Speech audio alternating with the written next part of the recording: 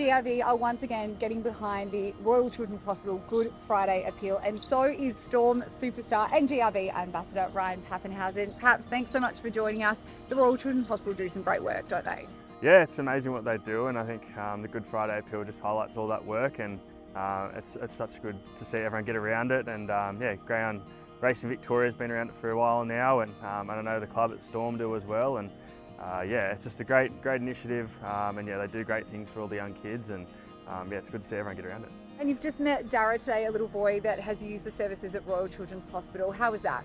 Yeah, he's awesome. I've seen he was a North Melbourne fan too, so we could share that with each other, but also the connection to greyhounds. You can see the smile they put on his face, and I'm sure it's no different at the Royal Children's Hospital. So yeah, they work hand in hand perfectly, and to see how happy he is and how yeah, buzzy he is today, it's pretty cool to see. So it definitely sounds like you would, but you would advise people to adopt a greyhound? Yeah, definitely. I think they're great pets, and I think it just goes to show the amount of people you see walking around with them these days. Yeah, I love them. I love dogs, and greyhounds are definitely at the top of that list.